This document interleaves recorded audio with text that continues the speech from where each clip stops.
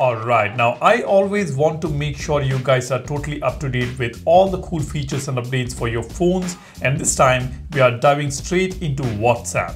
Meta just dropped a bunch of awesome newly released features, and trust me, you want to check these features out. Let's jump in and see exactly what's new and how can you start using them right now. The first cool recently added feature is Shake to report bugs. Yes, we can now shake the phone while the WhatsApp is on the screen to report a bug. Let's say while using the WhatsApp, while typing the message, or while using the settings, you come across a bug, the application freezes, or any issues that you face, you can instantly report it by shaking the phone once. When you do that for the first time, you will get this page. It says you can send feedback easily by shaking your phone, report issues like app freezes, crashes, or broken features, include details and screenshots to help us understand your feedback. Shaking your phone also adds a screenshot you can edit or remove. The moment you shake your phone, it will take a screenshot and add it right here, and it will show you this text box where you can describe the technical issue and tap on send. This feature is pretty cool, and I really wish this was available in some of the third-party applications where we can quickly send the bugs. Next, recently Meta enhanced the About feature on WhatsApp. Let me show you that. Let's go to the settings,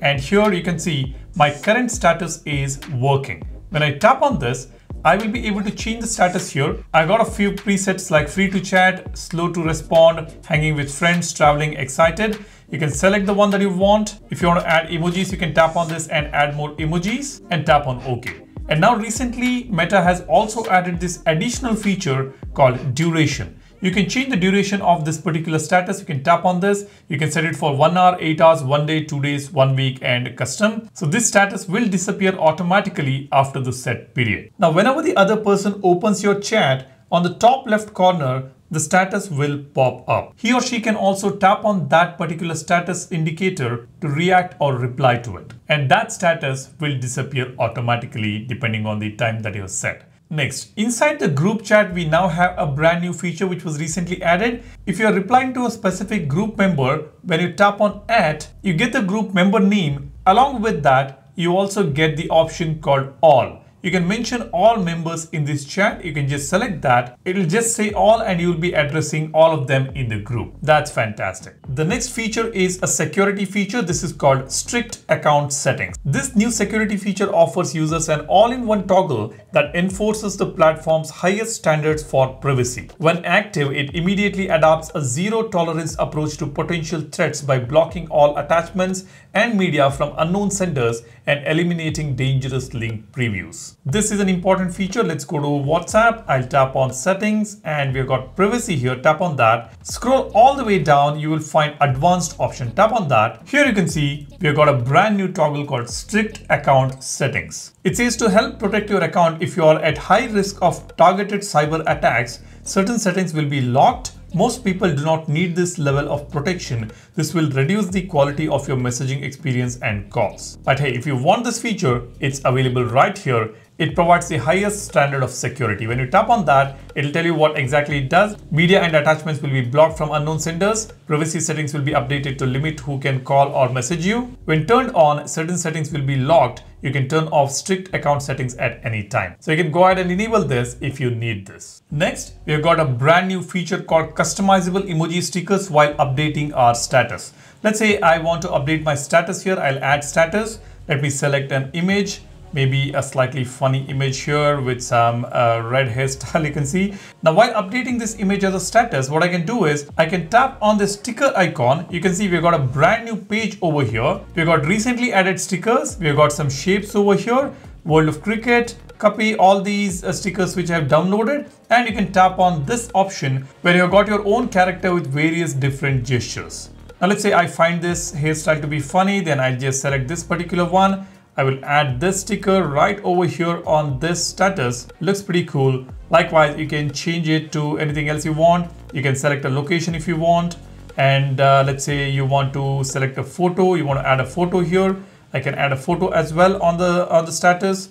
And then we have got music, question, reaction. Let me tap on reaction here. You can see various reactions here. I can tap on plus button for more emojis. Likewise, we have got various different options while creating a status. And at the bottom, you can see we have got additional sticker options. If you want to add more, you can add more right here. And we have got shapes as well. So you can utilize all this. You can change the color of the shape. You can see here, all these customization options are now available while updating the status. So if you're someone who keep updating your status, you should check out this feature. This might have arrived already on your WhatsApp version, or these features may be on the WhatsApp beta. Be wary of that. These features are arriving very, very soon. Next, users will soon gain the ability to add contextual relevant identifiers to their profile within specific groups.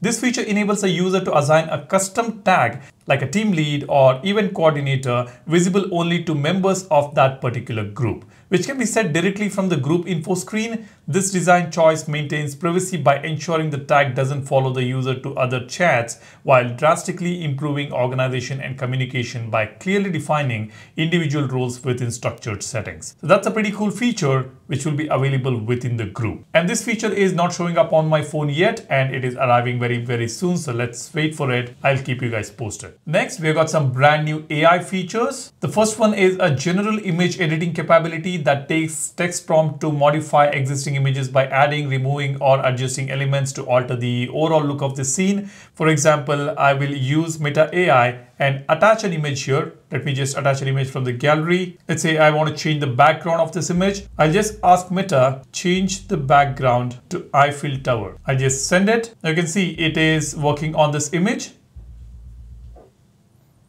There it is. I just got my photo. The background just got changed to Eiffel Tower. So likewise, you can change the background. You can add or remove objects. Something that we do on Gemini, we can now do it on Meta AI. And complementing this, there is another feature called Imagine Yourself, which utilizes a user's image data to generate new imaginative images of them in different styles or settings. We can trigger that by saying, imagine me, and then attach the image, and you ask the AI what you want on that image. Now that is actually not working. Actually, I tried that feature. I sent this image and asked, imagine me in blue shirt near Eiffel Tower. It says, I can't generate images of you yet. This feature will be available to you very soon. So this feature is also in progress. So we will be seeing this feature very soon on WhatsApp. Now, here is something very important for people living in India who are using WhatsApp. Now, we all know that WhatsApp allows users to seamlessly sync messages across their primary phone, laptops, and tablets without needing the phone to remain connected. And this feature is facing some issue in India due to new legislation from the Department of Telecommunication, and the new directive mandates continuous SIM validation, requiring the SIM used for account registration to remain active and linked to the device at all times to curb fraud, which will disrupt usage from travelers and Wi-Fi only device users. Furthermore, as part of this new security framework, all web sessions like WhatsApp Web must now be automatically logged out after a maximum of 6 hours, forcing frequent re-authentication via QR code and potentially disrupting workflows for both regular users and businesses relying on long-running desktop sessions. Now, this is going to be an issue here in India. It might not have been implemented yet, but the government is saying that the SIM needs to be on the device continuously for using WhatsApp. And if you're using web-based WhatsApp, it'll automatically log out after 6 hours and you need to use the QR code again to sign in. So that is something which is coming up. So be wary of that and plan accordingly. Now, this is something which I want to share with you guys in this video. If you find this video informative, hit the like button and don't forget to subscribe to the channel to stay updated with everything that's happening with your phone. And don't forget to download our wallpaper application Wallverse. The link is in the description. Go ahead, check it out. Thanks a lot for watching. You guys take care and stay safe. I'll see you in the next one soon. Cheers. Bye-bye.